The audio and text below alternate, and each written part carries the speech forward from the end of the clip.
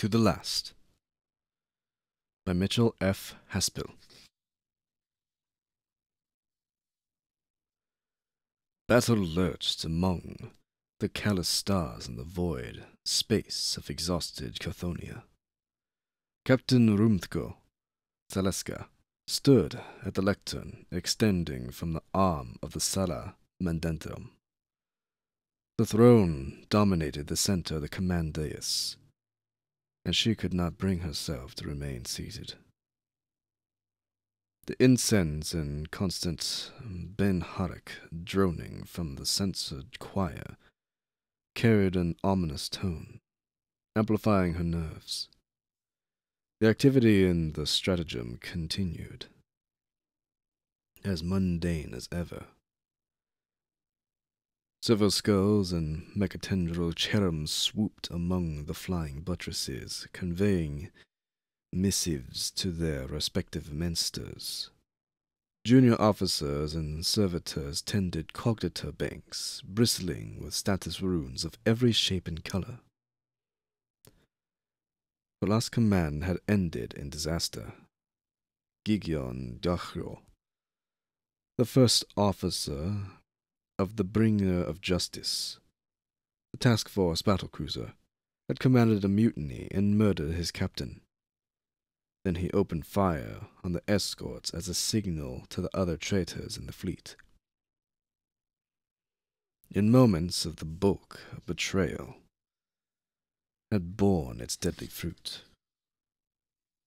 Rumko's critically wounded ship fled, escaping largely due to her Inuragnum crew, who overcharged the engines and reactors against all measure of caution.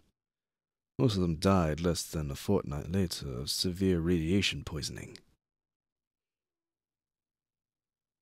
They had trusted her and done their utmost, and though her mind assured her that she'd done all she could, her heart whispered of a failure to her crew. Now she captained the Firium Progerto, a vessel of considerable size and prowess. The Adept of Mars themselves, eager for vengeance after their recent schism, had ratified the lunar hull to the Kutmus-class heavy cruiser configuration. The additional weapons and reactor provided firepower unmatched in anything short of a grand cruiser. The ships, her ships, machine spirit thrummed with impatience, as ready to prove itself as she was. Her chance to make things right. Commander Alter, her first officer, a walk-in recruitment poster in his blue and white Armata Imperialis uniform, have served with her for nearly 2 decades now. When she made captain, she made sure he could be at her side. Her second officer, Lieutenant Mirius, moved from station to station, peering at displays over crew members' shoulders. His hand rubbed aimlessly at his bionic leg. Dominating the front of the stratagem, Chthoniya's orbital plate loomed in the Oculus display, a massive floating city fortress suspended in geo-stationary orbit. It represented a marvel of imperial engineering. The Ferrum Progetto rested at high anchor above it, reinforcing and resupplying the loyalist forces of Lord Casterian Evnder Gerus, who had relocated his command there to better bolster his defenses. After traitor Astartes on the worthless planet below had managed to send a distress call, he evacuated his wounded to liberate planet-side Medicaid facilities for expected casualties. The traitor's relief might never come, or it could be speeding its way through the chaotic Imperium right now. So for the last 3 hours, the Purgato's holds and living spaces had been emptying themselves of reserves, troops, and supplies, and filling them with recovering members of the Imperial Army's Solar Exolia and Chthonian militia. The Purgato's lower decks swelled with convulsing wounded in every rank and occupation. Vermiko pulled the chrono from her pocket and assessed the time. The chrono, a magnificent clockwork replica with a marbled face, had been in her family for generations. The 7 delicate silvered hands stitched out their arcs, detonating the passage of time in rarely seen bespoke precision. She could use the data feed timestamps through her monocular, but she enjoyed the tactical feed of the chrono, and the way its analog indicators spoke to her. She snapped the golden cover shut and placed it back in her pocket. Young man Lissy waited respectfully out of view and cleared her throat theatrically.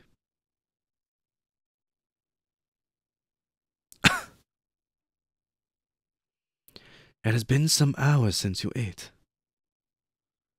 Lissy had the height of the void-born about her. She held a tray brimming with fine cups of exotic tea atop delicate saucers. Plates of sliced meats and cheeses competed for attention. Rumko took a cup, but waved away the chariote. Lissy gave her a knowing look. Fatigue is the enemy of vigilance. You worry too much, ma'am. A captain's duty is to worry, to exercise and examine every hypothetical 1,000-fold. Better to suffer in the mind than in the flesh. From Honos Domostro Prinitia, Commander Alto asked. Rumka sat in the command throne and retracted the lectern. From Rumko Skaliska's ever-growing list of dubious aphorisms. They shared a laugh. Rumko placed a cup saucer on the throne's arm and took a long draught from the warm liquid. She closed her eyes and tried to let some of the tension bleed away. The avalanche of massive traffic in the Segmentum Solar made it likely no one had received the traitor's missive. A blaring Clixion forced her eyes open. Violet indicator runes flashed on the command throne and lectern screens. The monocular data feed scrolled warnings from the sensors almost too quickly to read. Report all bearings as relative, Rumko ordered, as she began to process them. The Master of Auspex, a modified Martian tech adept, blared in a mechanical voice. Warp translation indication. Bearing 242 Mach 028. Range 239. Dimsel 233 meters and closing. By terror, that's close, Alto said. At flank, they'll be at the immediate range in just over an hour. Less if we meet them. Rumko checked her data feeds and stood, the tension returning to her tenfold. Her action knocked the saucer from the arm of the command throne. It fell and shattered.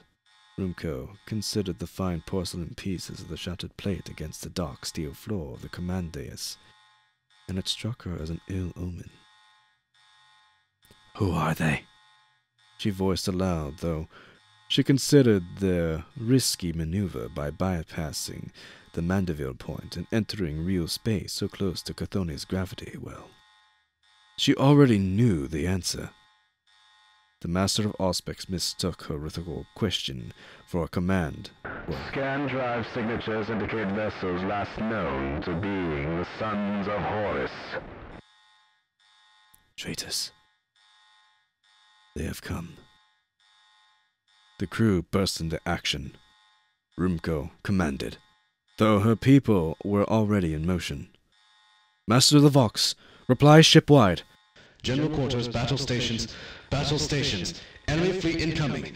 Strap in and lock to your post. Harden for high-gravity maneuvers and possible impacts. This is not a drill.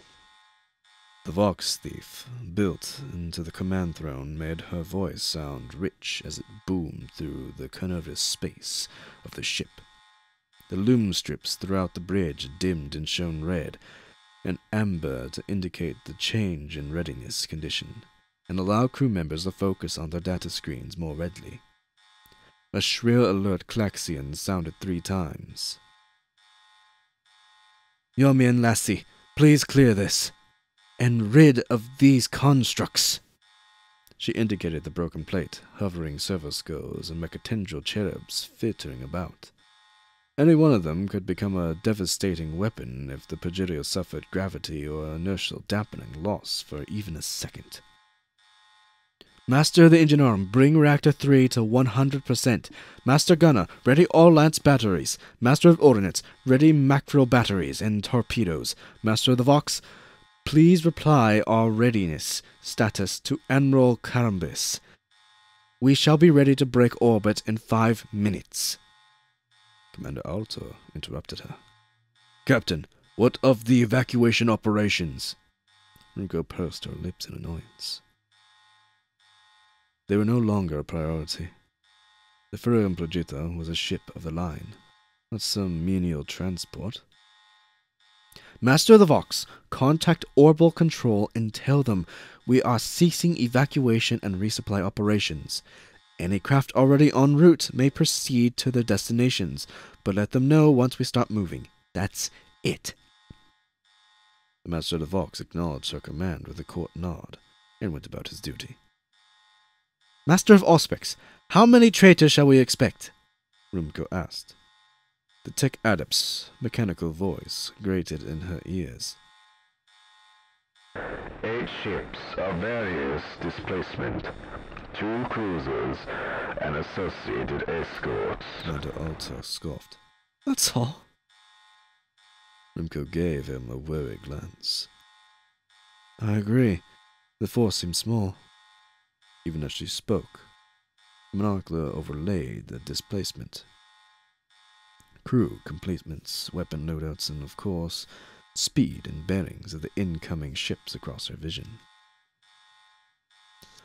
Across the rest of the bridge, tech adepts and the Armada Imperialis personnel strapped themselves into their duty seats, all save the Master of the Helm, who was always secured into the helm throne as a matter of course. The score of mechatendrite cables attached to receptors in her skull and spine bound her to the Brigitto, and a grotesque but necessary communion of biology and technology. Lieutenant Mirius moved from station to station, double-checking the crew positions and ensuring servitor units were secure. He noted a status alert on one of the screens. Master of the Helm, Rumko said, make ready to run up the main engines. Lieutenant Mirius merely shouted, We've got a contingent of Astartes coming aboard. That's irregular. Rumko crossed the command dais to observe the screen, then stepped back to the command throne. All we need... Incoming transmission from Praxius Tenet, Admiral Cambres. The Master of the Vox interrupted. The Admiral appeared on the hololithic display in front of the command dais, rendered in static field vortexes of interfering light. He seemed larger than life. Captain Solaka, my complaints on readying your vessel with such alacrity. However, I believe you may stand down and continue evacuation and resupply operations as long as it is practicable. I believe we're at the point, Admiral, Rumko answered. I mean to break orbit and move on to intercept course within minutes. You misunderstand me, Captain. The Admiral smiled as he said it. We are more than a match for this rebel. The Furum Brugio, the Scragedium, Victis will assist the Imperial Fist frigate Sword of Truth in providing cover and fire support in Lord Castellan Gradius' forces on the orbital plate. This should not only be necessary if one of the traitors should slip by us, which they will not. Of course, sir. Rumko acknowledged and sighed. She bristled. Doubt nagged at her spirit. Could this be a matter of trust? This was a perfect opportunity to blood the refitted Ferrum Progito. She sensed that the ship's machine spirit agreed with her. Yet, they were to remain in regard. She turned briefly from the holo display and turned a superstitious message into a command throne's data slate. If bait to lure from Chthoniya, if trap. She sent it to the Admiral across a data link only he could see. On the hololith, she heard the Admiral's acknowledgement chime as he received her message. He smiled at her with an avuncular air. Rest assured, if more traitors arrive, there shan't be more. They are occupied elsewhere. Besides, we hold with present forces. Were the arch-traitor himself to arrive, it's not as if we could muster more. His lips pressed together on a tight line of determination. You have your orders. Aye, sir, Rumko said, but the Admiral had already disconnected the link from his end. Over the next few minutes, stations throughout the ship reported readiness status Condition 1. The Admiral might not think they'd be required, but the Ferrum Progito stood ready should the need arise. Commander Alter moved to her side. Shall I remain here, then, in light of our new orders? She met his eyes as she considered her options. How would she have behaved before the betrayal? She couldn't allow herself a second guess her actions. Doubt killed. She held her first officer's gaze for perhaps a moment too long, but not long enough that any of the crew noticed. No, Commander. I shall need you at your post in Strategium Secundus. She lowered her voice so only he could hear. Despite Admiral Kumballa's confidence, I'll warrant. We've got a fight coming to us yet. I'll need you to double-check that my calculations and assume command of the ship should. Understood, Captain. He stepped back, saluted, and departed for the secondary bridge, located deep in the heart of the vessel, next to the navigator's blister. It was the least vulnerable section of the Ferrum Progito. However, the redundant systems there were hardened to the point of impracticability. For standard command, they were more than adequate for the ship's survival, but lacked the finesse preferred for normal operations. As Commander Alto left the Strategium, he stepped aside as a massive power-armored figure cowered its way in. He was one of the legionaries Astartes. The crimson looms played across dingy and tarnished ceramite painted in the yellow livery of the Imperial Fist Legion. Rumko had seen Space Marines before standing in parade review. They'd have impressed her as paragons of martial prowess. This one looked like he came fresh from combat. In places, the chipped coloring on his armor showed the bare plate beneath. She couldn't fathom why he was on her bridge. The Space Marine towered over her. His voice issued forth as harsh rubble from a damaged voximeter. You are the vessel ship mistress. Not a question. A statement. I am her captain. Yes, my lord, She saw her relatively diminutive form reflected in his helmet's unsympathetic emerald eye lenses. I am a legionary sergeant, Avrius Jalliard of the 456 Reserve Company. Lord Castellan Gerris sent me. May I inquire as to your purpose, Sergeant? The defenses on the orbital plate will not curb an attack. The Lord Castellan needs additional defense. Your vessel may suffice. As we boarded, we overheard and saw your preparations to leave orbit. We grew concerned. You needn't be. I have my orders. I shall defend the orbital plate to the best of my ability. Rumko held up one finger to the legionary. She turned to the master of Auspex. Boost power to the auger arrays, monitor the Admiral's engagement, and inform me the instant anything changes. She returned her attention to the Space Marine. If may I ask, my lord, how many of your brethren accompany you? Enough to take this vessel if necessary. There I was. Legionary Astartes served as a failsafe. They didn't trust her or her crew.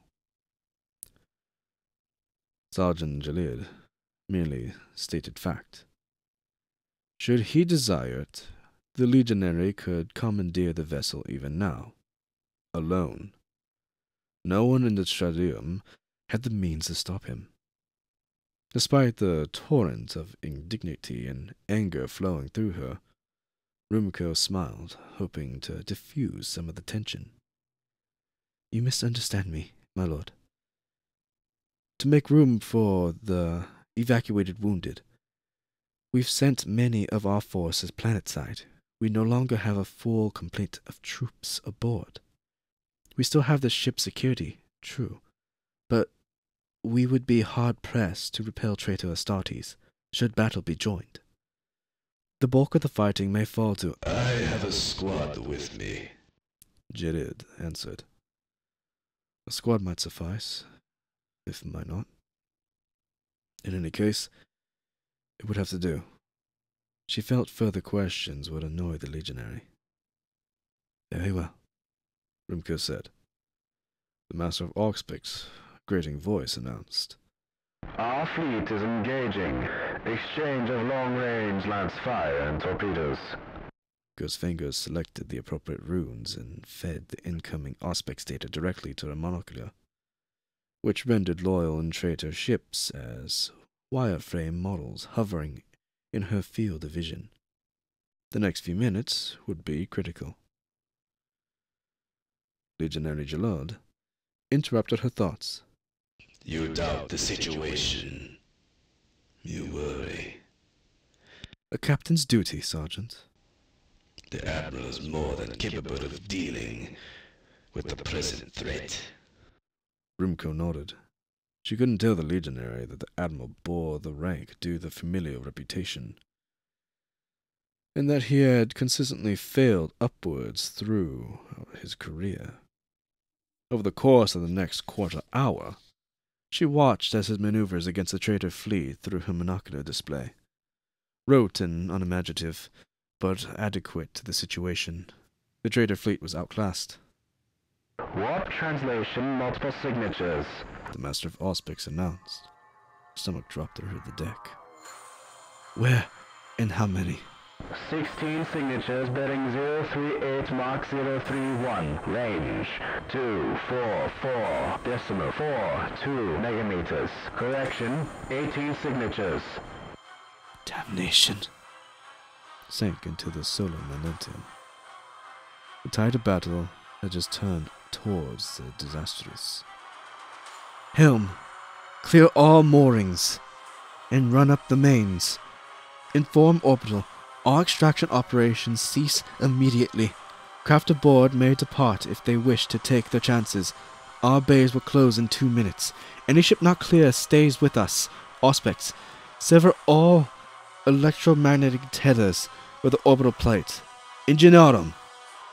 Sergeant Jalad interrupted her stream of command with one resounding word. Stop! Actions in the Strategium came to a standstill. Rage bloomed in Rumko's chest. She rose from the command throne and turned to the Space Marine. She gestured to an open area to the rear of the bridge where they might confer. Sergeant, a word if you please. Rumko straightened her tunic and used the action as an excuse to keep her emotions in check. The legionary didn't say a word. Sergeant, I'm aware that some Astartes have been trained in the domain of void warfare. Might we be so fortunate regarding your experience? Jalid ignored her question. I have my orders, as you have yours. The plate must be defended at all costs. Understood and agreed. However, I needn't remind you of the principle of unity of command.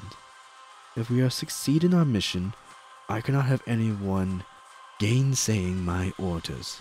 Even you, Sergeant. If you wish, I will cede command to you. But I suspect that would rather jeopardize the defense of the plate of Chthoniya itself. The legionary didn't move. She may as well have been speaking to a statue. The Master of Auspex announced. Correction, 21 signatures. Correction, 26 signatures. Previous bearings unchanged. Rumko forced herself to inhale and exhale deeply. Additionally, the Ferrum Progetto is a ship of the line, not an orbital station, not a planetary defense fortress. Our firepower advantage are coupled with our ability to maneuver, and against each overwhelming numbers maneuver we must. Green eye lenses stared back at her. A long moment passed, long enough for Rumko to consider that she might have overstepped, despite her captaincy. Finally, Sergeant Gilead spoke. Proceed. Rumko didn't waste an instant and addressed her bridge. You have your orders. Ingenorum, ready void shields. Activate in... She drew forth her chrono, snapped the face open, and activated the timer. 2 minutes. Mark. She sat back down in the command throne and strapped herself in. Rumko turned her head to address Legionary Jalid. My lord, I'm afraid the Strategium's design may not accommodate the Star T psychology. Might I suggest... She was interrupted by 2 loud thumps as the Space Marine maglocked his feet to the decking. Incoming transmission from Prax Directium. One-way transmission in encrypted white band. The Voxmaster said. Rumko understood the unspoken implications. Even a Mars-patterned battlecruiser like the Praxis Directium couldn't face these numbers. The traitors outnumbered the Loyalist fleet nearly 3-1. Admiral Camberis appeared on the hololith. All ships, clear the system. It is vital Terra receives intelligence of this action. Astropathic communications may not suffice. Deliver warnings psychically, if possible. We shall conduct a fighting withdrawal in good order to clear the system, as we might. Fight well. May your guns fire true. For the Imperium! He turned from the picked recorder, and before the transmission ended, issued commands to his task force. Close order. 9 a battle ahead. Bring us closer to Chthoniya. Then after... The message ended. The Admiral behaved valiantly, and Rumko felt a twinge of guilt at having belanged him in her thoughts earlier. She could apologize to him later if he survived. If any of them survived, that is. Vox, get me the Strategium Victus. Tight beam. In a few seconds, Captain Grigimon's concerned face appeared on the hololith. Dire Stratus, Captain Sarka. Indeed, I have new orders for you, Balder. And you're not going to like them, Rumko said. She served with Balder Gigimon for years. By all rights, the Ferrum Progetto should have been his command. He smiled ruefully. And I guess you want me to make a run for Terra? Rumko nodded. Just so. Your frigate has the best chance of clearing the system. Go now, in best speed. You know we would have stayed, he said. I know. Goodbye, Rumko. Fight well. Goodbye, Balder. All speed. The hololith winked out. Rumko addressed Lieutenant Miras. See to it that all astropaths send a warning to Terra. Aye, ma'am, he said, and turned his attention to the data slate mounted at his station. Vox, enable a closed circuit from the command throne to the secondary bridge, Rumko said. Immediately, Commander Alto's voice came through. We are established, Captain. Very well. Rumko salvaged her monocular to the hololith. In the Oculus Simulacrum, the hololith display showed a wireframe strategic view, including Carthonia and the orbital plate. Behind it, the Oculus defaulted into a split window, true pic display, focusing on magnifying tactical perspectives of the Progito and her immediate surroundings. Rumko displays feed directly into the Stratagem Secundus. She would see Commander Alto's inputs on her vessels, and vice versa. She manipulated the display using the Lectern's data slate and overlaid auger array feeds of the immediate battle space. The various parameters denoting the planet's gravity well. She zoomed out to the ongoing battle. The Loyalist forces were taking damage, but availing themselves well, despite Admiral Campbell's best efforts. We know some traitor ships will get through. They will have to decelerate by the time they reach this point. She marked an X on the data slate. That's when we'll have them. Master of Ordnance, how many mines do we have aboard? 500, ready to deploy. Not enough to lay an effective minefield, nor have we the time, ma'am. Understood, Rumko said. We don't need an effective minefield. We just need enough to slow them down. We'll set the mines for delayed activation based on their incoming speeds and trajectories. We must stay close to the planet and the orbital plate. We must turn that to our advantage. We can use Chthonia's gravity well to shape our orbital maneuvers. Our strategy must lie in choosing the time and place of engagement to our factor. They'll expect to overwhelm us. Commander Alta, I'll need your people to serve as secondary fire control. I will need clear consent firing solutions for vessels within this parameter. She drew a circle on the data slate, and it appeared as a sphere on the hololithic display. On the display, a holographic segmentum victus cleared the edges of the sphere, racing away at flank speed towards the Mandeville point, opposite the ongoing battle. Feed me possible targets of opportunity and where we might combine efforts with orbital plate defenses and Sword of Truth. Void shields activated, Lieutenant Miras announced. Very well. Close all void shutters. Whatever ships didn't make it off are along for the ride, Rumko said. The Master of Auspics announced. Incoming traitor vessels, Stormbirds and assault craft. The trajectory suggests they are headed for the orbital plate. Open fire with flak cannons. She turned to Legionary Jalil. We'll do what we can, but our concern must be for the capital ships. If they begin orbital bombardment, well, your forces have no way of combating that. The deck vibrated with the recoil of flak batteries. Agreed. The Space Marine rumbled the answer. My brothers yearn to battle those traitors. Rest assured, those who land will wish they hadn't. Rumko nodded in agreement, but turned to address her command crew. Master of Arms, see to it that we have weapons and choke point defenses throughout the ship. Arm any of the Solar Exoria or Planetary Militia who might still fight despite their injuries. They should be encouraged to do so. I don't need to remind you that a boarding action by traitor forces is a danger which would render all other efforts futile. The Master of Arms turned to his station and began coordinating defenses. Fox, give me shipwide. She waited a moment to compose her words. Now hear this. This is the captain. Valiant crew of the Ferium Burrito. We are moments from engagement. which may see our beloved ship's destruction. She paused to let the information sink in. We have one chance.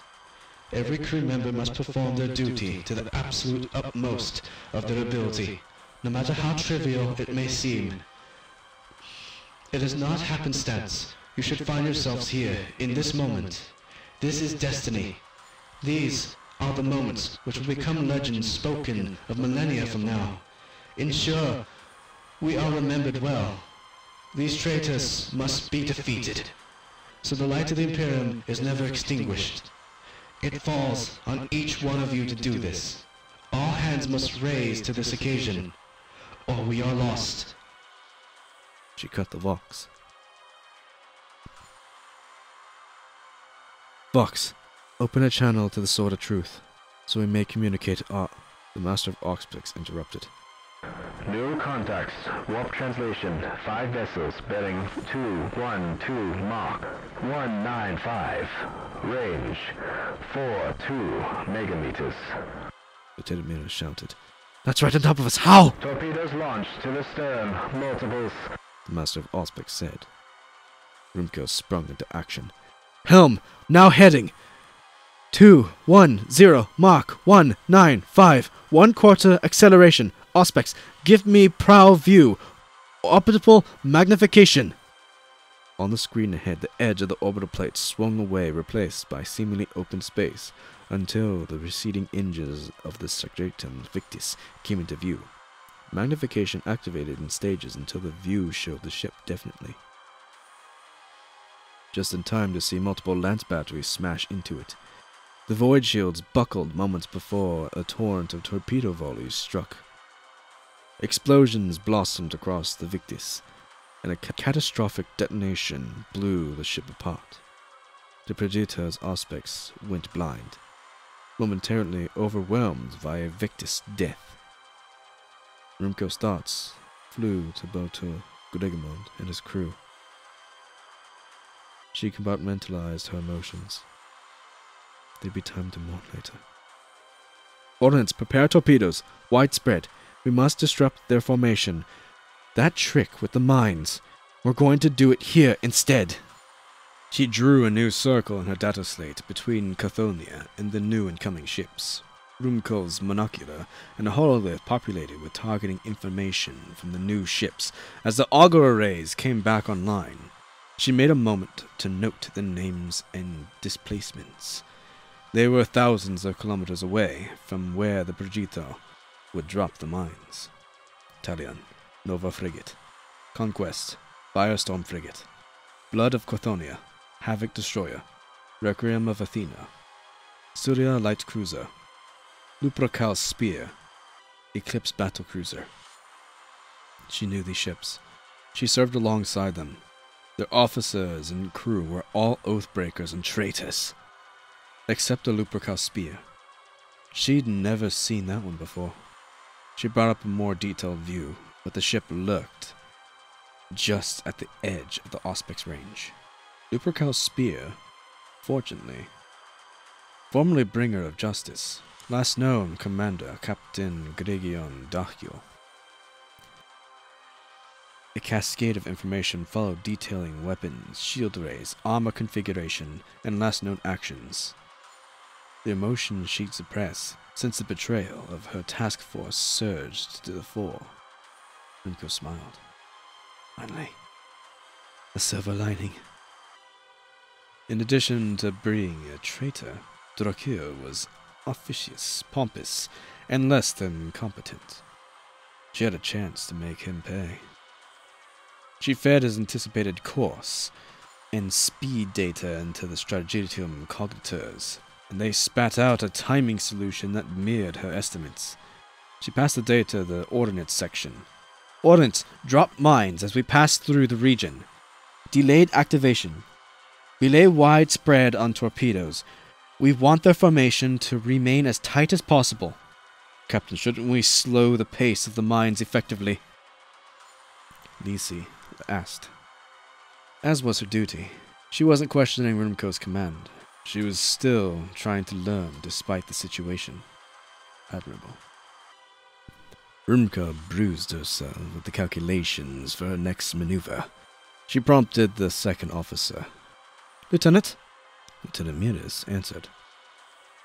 "By laying the mines while we are in the motion, the captain is imbuing them with the Brigitta's momentum. They will be continuing along our course, indefinitely, or until they enter an orbit around Corthonia's star. I suspect they'll make contact sooner than that." Rumko nodded, as she complemented her calculations and sent her projected maneuvers to the cognitors and down to the secondary bridge. "Altor, double-check these numbers. If they're off by 1 iota..." Commander Altor's voice came back immediately. "In work." Warning runes flashed across the cognitor displays, indicating the multiple fail-safes preventing Rumko from executing her plan. She overrode each in turn. Single torpedo launch. Second torpedo. Auspec's mechanical voice announced. Rumko scanned the ships ahead. They were still out of range. "Bearing." The master of Auspex was already answering as she spoke.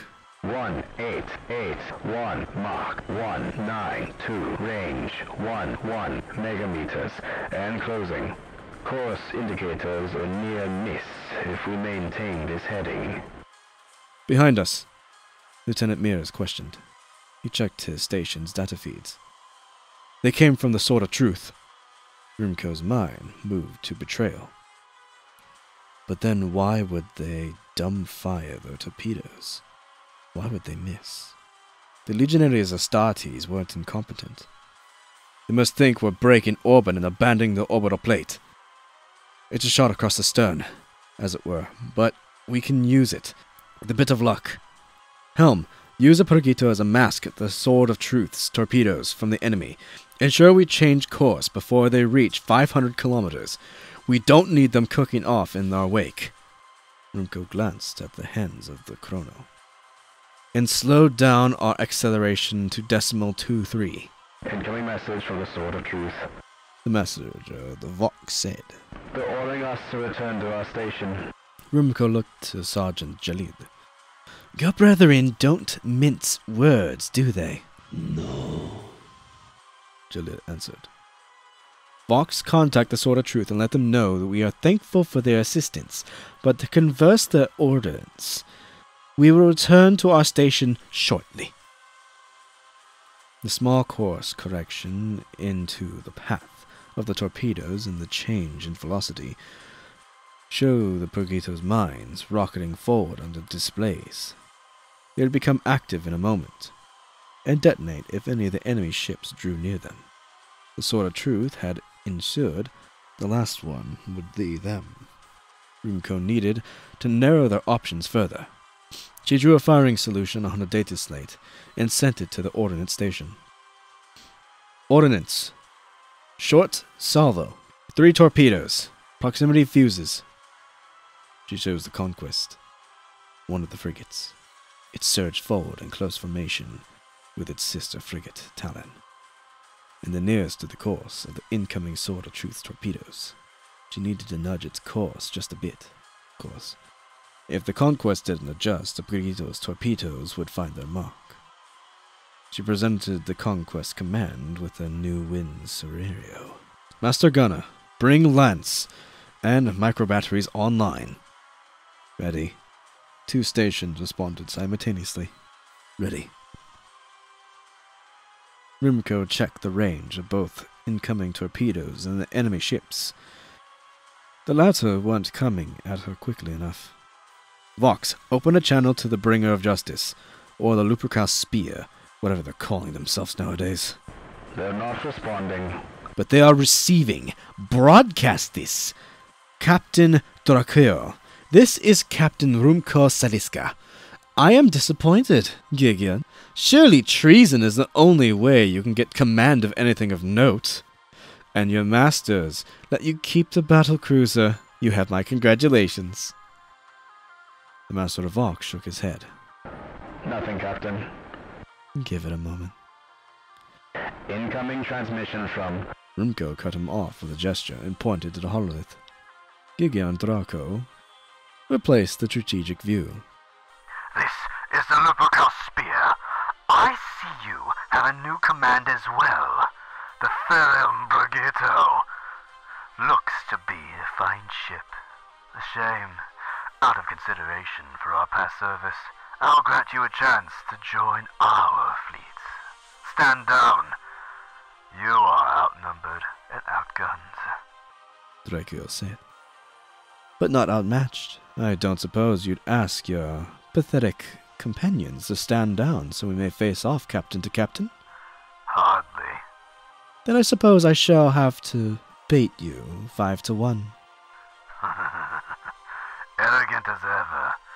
I will have additional satisfaction knowing you commanded the Brigitto when she burns. Rumko nodded. If I escaped before, and this time you lack the element of surprise, I pity you. Without the edge of treachery, you are simply incapable. I wonder if your new masters reward incompetence. Let's find out together, shall we? She signaled to cut the link to the Vox. That should do it. Vox announced. Enemy ships have accelerated. Rate of closure increasing. Commander Alto's voice broke in from the secondary bridge. Maneuvers look good. The cargoes chimed in agreement an instant later. Rumko smiled. Ordnance! Fire torpedoes! 3 torpedoes raced away from the Brigitto towards the Conquest. Helm, cut acceleration, power from the mains to plow thrusters. Execute maneuver 1. Everyone lurched forward and sideways as the kinetic dampeners struggled to compensate for the change in momentum. The Brigitto stayed on the same vector, but slid sideways, pointing her broadsides at the enemy ships. She had just crossed the T to the incoming fleet. She could bring her full broadsides to bear, while they could only fire the prow and turret weapons if they wished to remain on course. Gunner, lock onto the Talon. Rumko glanced at her chrono. Fire all lances and port side micro batteries. Lisi looked confused. They're all out of range. Rumko held up a finger to the yeoman, indicating she should wait a moment. Are they? Helm, prepare for 180-degree roll. Double broadside maneuver. The Brigitto shuddered as the port microbatteries, mass drivers, and the lance weapons fired at once.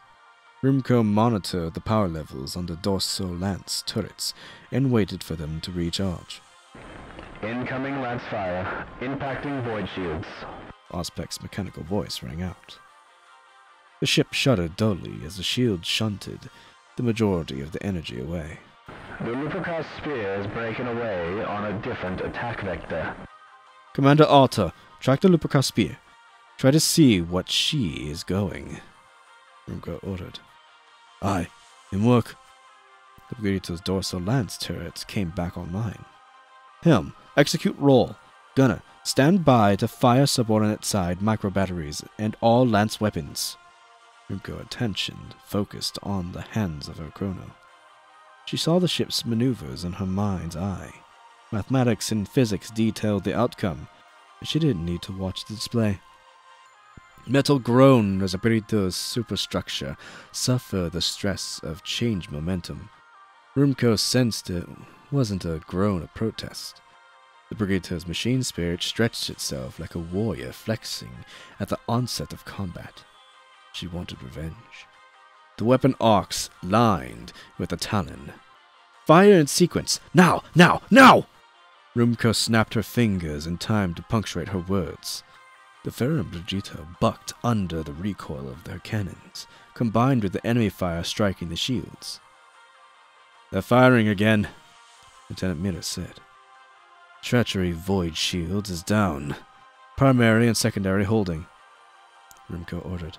Helm aims 50% acceleration. 3, 2, 1, burn! She was pushed back into the command throne as kinetic dampeners did the best to compensate. Execute maneuver 2, now! The Brigito shot away from the incoming traitors and towards the far side of Carthonia. Rumko turned her attention to Yomanisi. When we fired the microbatteries, the Talon was out of range, as you noted, but you failed to account for their rate of closure, as did they. They were too concerned with their lance fire. The ship bucked violently, hard enough to shake the legionary Jalid from his statue-like stance. He took a simple step forward to brace himself. Incoming lance fire! Secondary void shield is down. Rumko felt her face tense in frustration. She had hoped the void shields would be more robust. She continued her lesson and pointed the hololith's strategic view. The Talon ran into the first microbattery volley. Just then, digital representations of cascading explosions peppered her prow. She began to turn as her captain realized the second volley was speeding towards them. The Sword of Truth's torpedoes raced past Brigito towards the Conquest. The Conquest tried to turn as well, but the Talon's proximity limited her options. She had nowhere to go. Their point defenses came online, but targeted Brigito's 3 torpedoes set with proximity fuses. The Sword of Truth's torpedoes raced on unopposed. And then, the Brigito's mines came online. The traitors' task force ran headlong into them. The hololith rendered massive explosions across both frigates, until the Sword of Truth's torpedoes struck the Conquest. The Conquest icon glowed brightly and winked out. Auspec's feed to the hololith ceased as the Conquest's death overwhelmed the auger arrays. Ghost images of the last known positions and courses of the ships populated the view. On the tactical display, Carthonia loomed ever larger. Gunner, target the Talon with dorsal lance batteries. They were the only weapons that had the Talon still within their targeting arcs. Fire! Rumko glanced at her chrono. The hololith should have come back online by now. The fact that it had not meant that Brigito's lance weapons had delivered a mortal blow. Vox, send to the Lupercal Spear, with my compliments. Just speaking the name felt distasteful to her. 3 against 1. Gideon, I am prepared to accept your surrender. A rasping sound came from the legionary Jalid, as it took a moment for Rumko to realize he was trembling with laughter. Rumko congratulated the crew. Excellent work. We'll have a moment as they recover. Get those void shields back online. Boost power to integrity fields. Decrease acceleration to nil. Reverse heading. Prepare to burn retros. Message from Lupercal Spear. It reads, have richer targets. Enjoy your brief respite. The Master of Vox said. On the tactical display, Carthonia swung out of view as the prow swept to the open void of the Brigito's main engines, aimed at the planet. The kinetic dampener stretched in protest at the unaccustomed abuse. Rumko turned to Legionary Jalil. Sergeant, we are heading back to our station above the plate, but we are moving too quickly and would overshoot Carthonia at our present rate. We will attempt to use the planet's atmosphere to slow us as we fire our main engines to meet our orbital target. You will attempt? Gilead asked. Rumko nodded. If we fail, it won't be our concern any longer. She leaned back at the command throne, took a moment to expand a strategic view, but reminded of the Loyalist fleet had scattered across the system. Each surviving vessel was now engaged in a struggle for survival against multiple opponents. She searched for the Praxis Decidium, Admiral Campbell's ship, and found it much nearer to the planet than she had expected. The Admiral was locked in a mortal exchange of fire with the Lupercal Spear and some escorts. The escorts harried the Praxis, while the Lupercal Spear brought the full might of an Eclipse-class battlecruiser to bear. The already wounded Praxis Declitum didn't stand a chance. Rumko forced herself to watch as the Lupercal Spear closed and delivered the death blow. She owed the Admiral that much at least. The master of the helm spoke, her voice quiet and unemotional, an interior face with the ship overriding her human demeanor. 30 seconds from first burn. Rumko pushed her emotions from her mind. Execute burn on your command. Stay within the parameters of the verified maneuver. The Brigido's main engines fired at the precise designated time and cut the velocity of the cruiser significantly. It wasn't enough. Still, she hurtled towards the planet. The cruiser altered trajectory, slightly moving with a nimble grace that bended her size. Void shields are back online, The master of Unom said. It hardly mattered. Void shields couldn't protect against atmospheric re-entry. The ship's hull began to glow, at first a dull ochre, then yielding into a bright red, as the Brigido kissed Carthonia's upper atmosphere. The ship bucked and shook, as winds it was never meant to weather struck at its surfaces.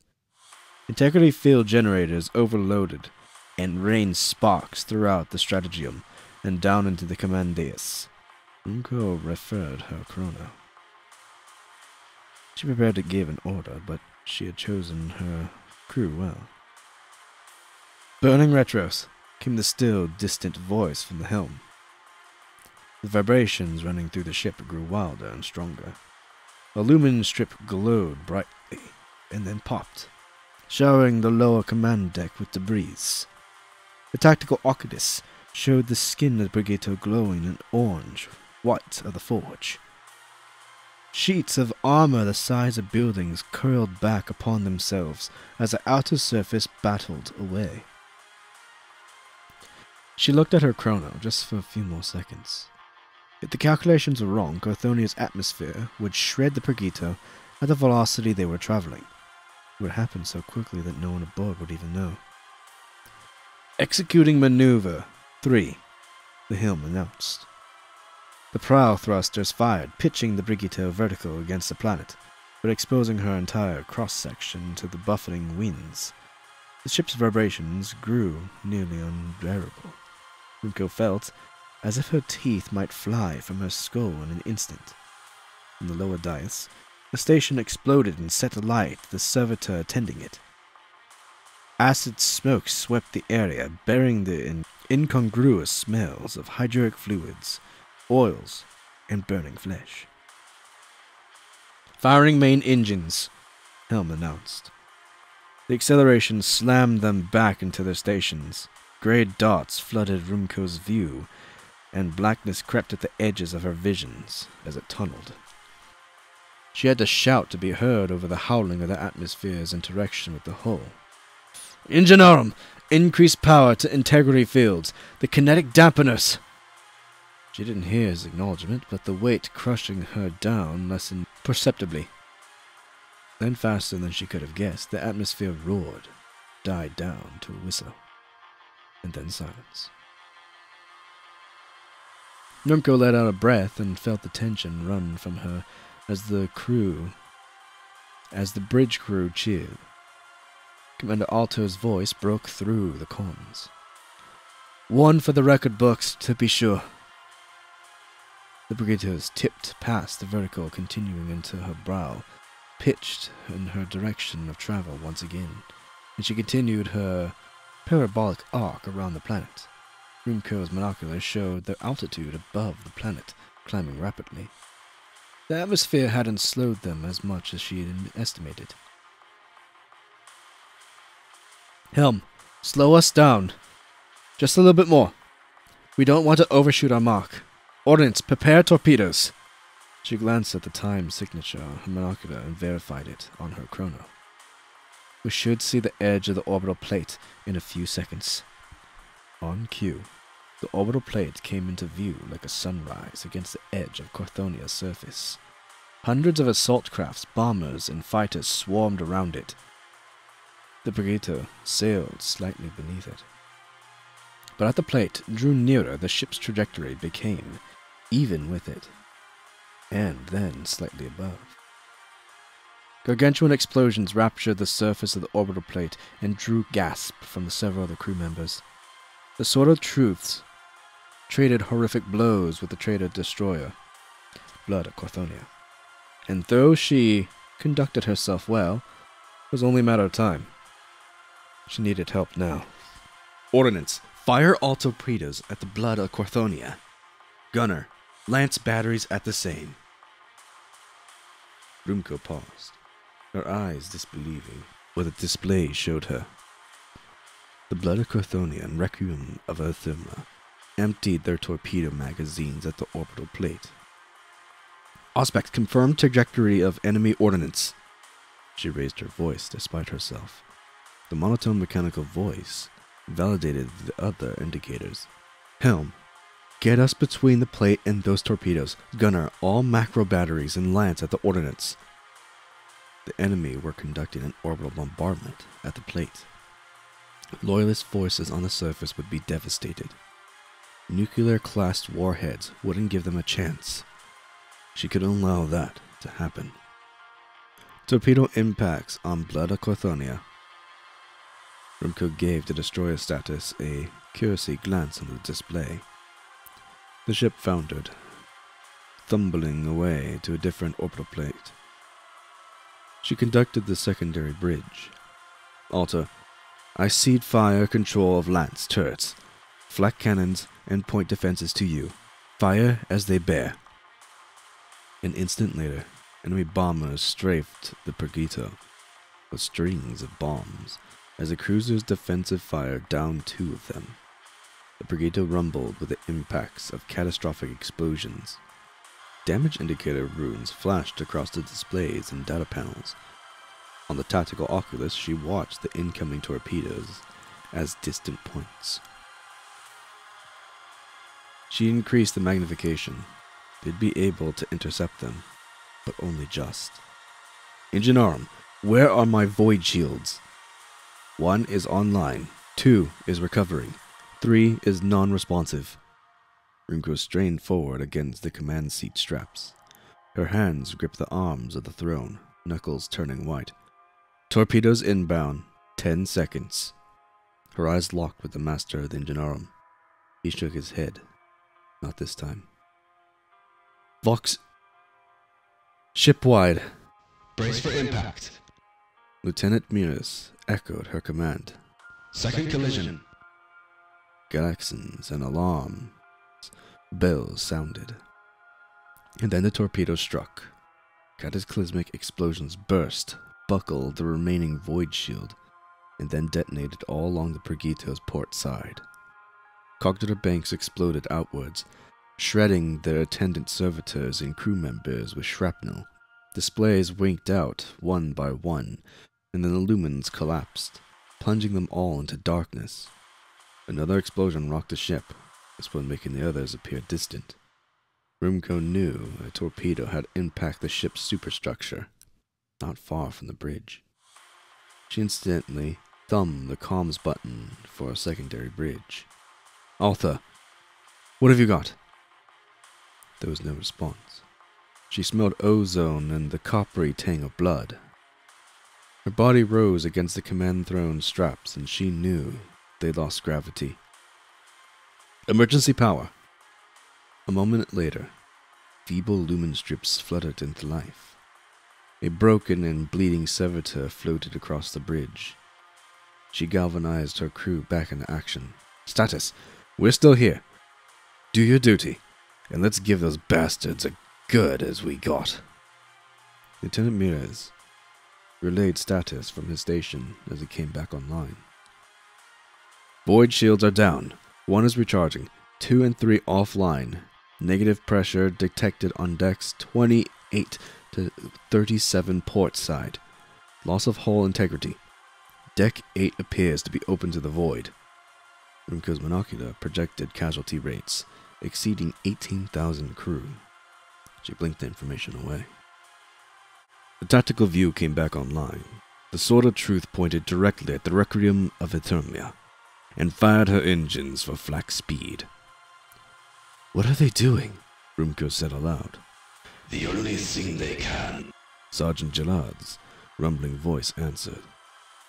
I apologize, Sergeant. had assumed the traitors wanted to capture the orbital plate. It appears I was mistaken. My brothers will have come to the same conclusion. Allows them time to withdraw to the planet's surface, Jaled said. The sword of truth slammed into the Requiem of Therma. The impact mortally wounded the Requiem and sent it careening.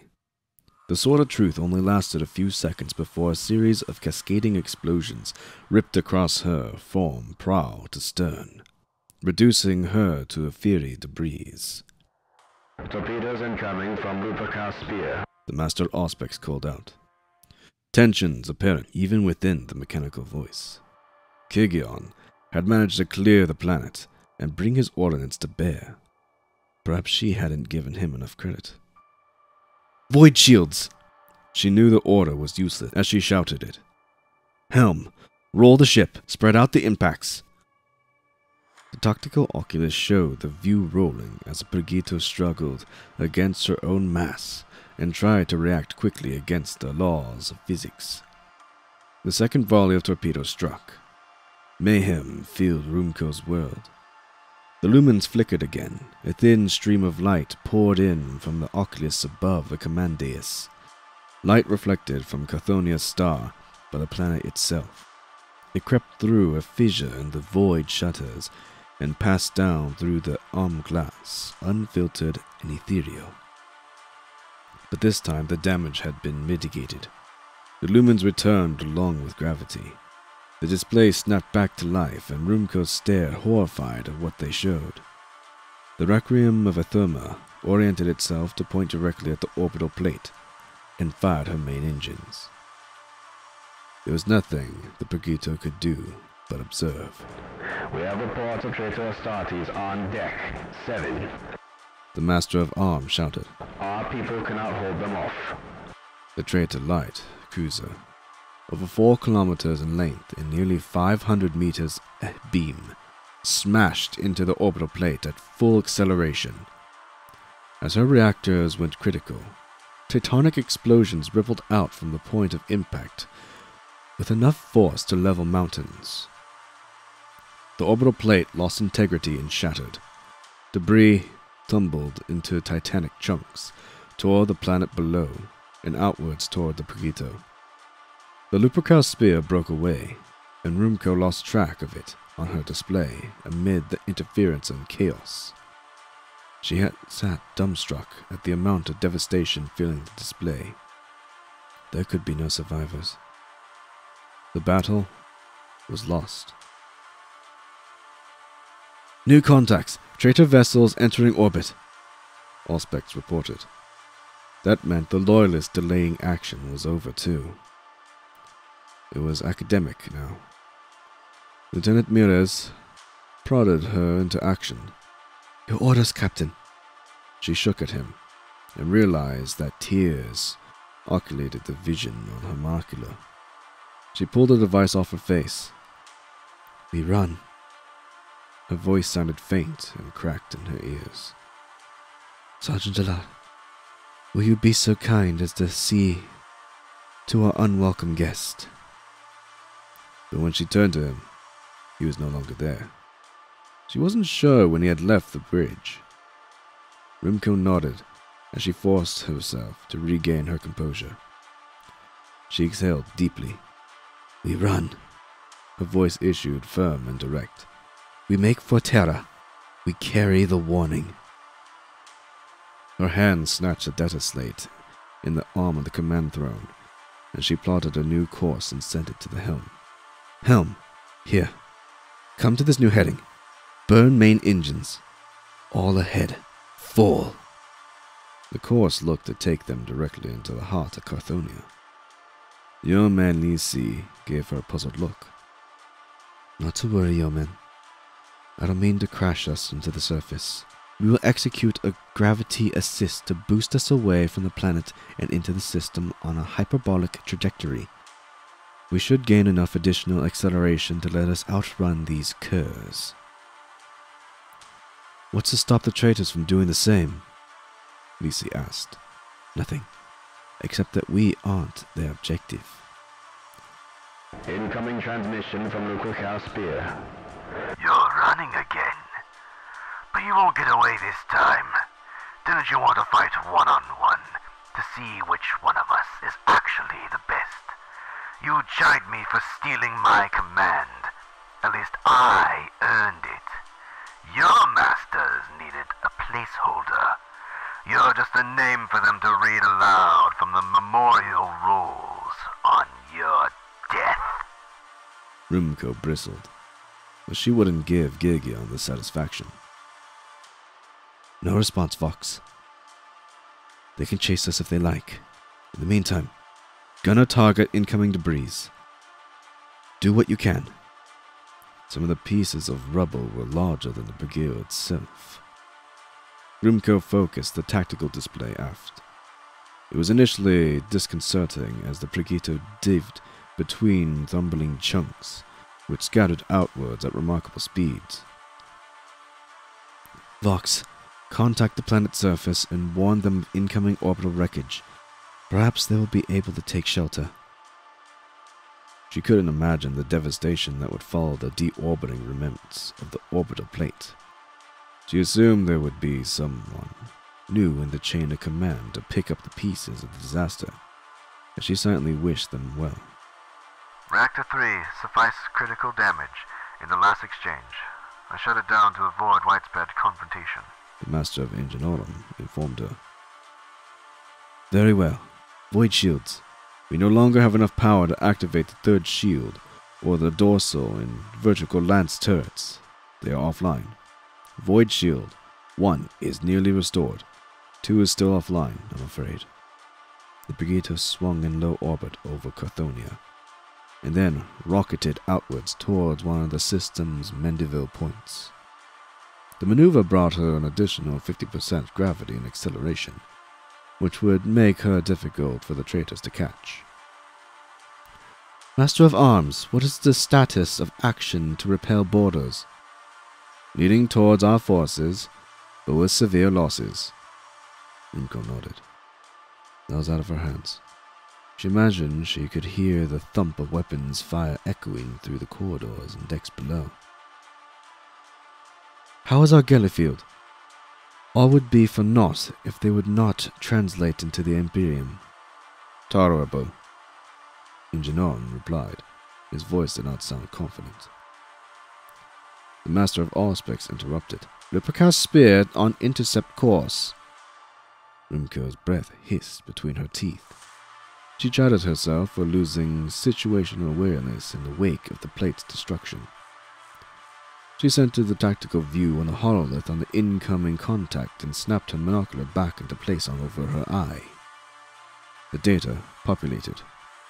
Gigion had positioned his battlecruiser just off the Brigitte's path in an attempt to stop her from disengaging. Poetic. Rumiko would have to change course, bleeding off the precious and hard-won boost of the gravity assist, or whether a sure-to-be devastating broadside they were going to lose. Her fist pounded the arm of the command throne as the implicative left her lips. Lieutenant Mears tried to add some levity, considering the dire situation. I've got a bottle of Renka that says you come up with something, Captain. She couldn't disappoint her crew. Rumiko took the gesture as it was intended. Contraband, Lieutenant? I'm shocked. I should have you censored. But then I wouldn't be able to accept your wager. The ships were thousands of kilometers away from one another, but the rate of closure reduced the time until contact to mere minutes. Rumiko scanned the Lupercal spear. She hadn't fared as well as it had initially seemed during her confrontation with the Praxis Delictiarum, and wreckage from the orbital plate. She had a gaping wound over a large portion of her port side, which ventured atmosphere and shed large fragments of debris. Gigion favored that side, choosing to pass the Brigitte to the starboard. This suited Rumiko as the Brigitte's own port side had suffered severe damage. She had an idea. Ordnance, prepare to launch torpedoes on delayed activation. Just use the impetus from the magnetic propulsion from the tubes to expel. Set the plasma drives on a delay. She verified the rate of closure and plotted a new course that wouldn't bleed off too much of their velocity on their current vector. This would force a Lupercar spear to turn to keep her within weapon arcs, and once the spear turned, the gash in her port side would be exposed to the torpedoes. Scattered and ineffective incoming fire from the spear peppered the void around the Pegito. "Hold," Rimko said. "Lupercar's spear is firing torpedoes. Full speed." That was Rumko had been waiting for. "Helm, execute new course, and roll the ship 180. Prepare to double broadside." Yamin Lisi grew concerned.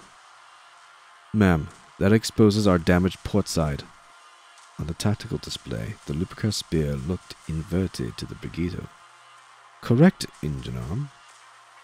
Don't let that void shield go down." Engineer nodded, even though Nimco knew there wasn't much he'd be able to do about it. "Ordnance, launch our torpedoes. Tight group, delayed activation, now." The ship shuddered as the prow tubes ejected the inert torpedoes just far enough that they cleared the vessel.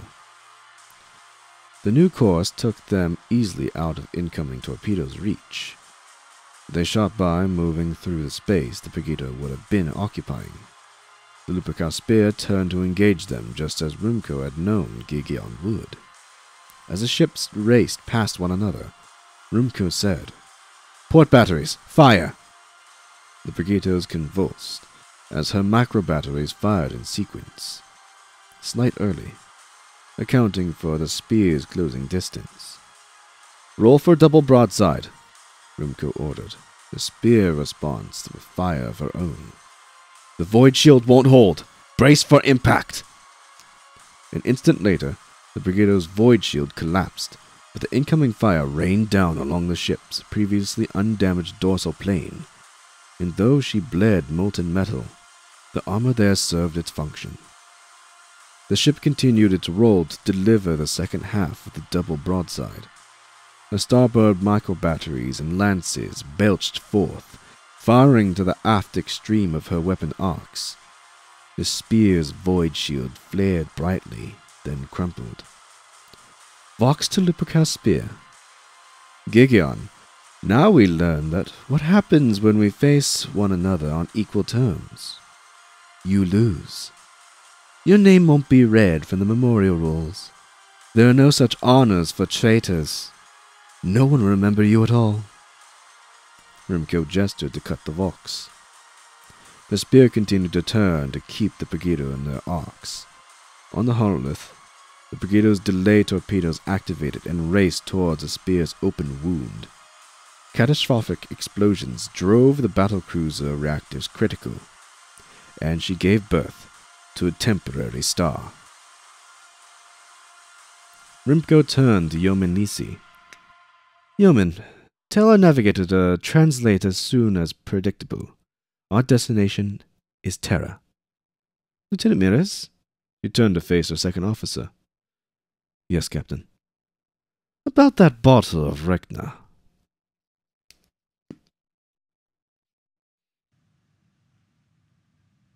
Alright, that's going to do it for another one of these videos. Sorry this one took quite a long time to actually get finished and brought out. There was a lot of editing, starting at the very beginning where I was a little bit monotone because I was sick. Horribly so, and I had to constantly listen to myself cough and wheeze and almost die on the microphone, to barely getting out of the sickness, and then finish being sick and actually being able to put some effort into the words and voices. And now, after having to redo the complete ending of it, because it was corrupted, so I had to redo that whole entire section. You don't know what section it is, but keen ear listeners will probably tell the difference between audios in no time flat. Anyways, let us say thank you to our ongoing Patreon supporters: Cocoa, Zack Keller Coffey, Meltdown 480, Eldrik Maldred. Fortis Unom. Dostoyevsky was right. And Lilac NPC. If you want to be a Patreon member, you can in the link down in the description down below. You'll be able to see not safe for work art of my own volition, updates for what's coming up and what's going on in the processing and everything else of the videos, bloopers when they happen, and a whole bunch of other really neat things, such as my very own Team Fortress 2 tabletop game that I've been working on for the past 10 or 11 years now. 10 years, I think. Been a while. 2016, whenever that was. Anyways, I hope you liked the video. Things are going well for you, hopefully. And what have you been doing while watching or listening to this video? Were you working? Were you doing some yard work or whatever? Let me know in the comment section down below. I'd love to see what everyone's up to. Anyways, stay safe out there. And can't wait to see you in the next one. Until then, bye-bye.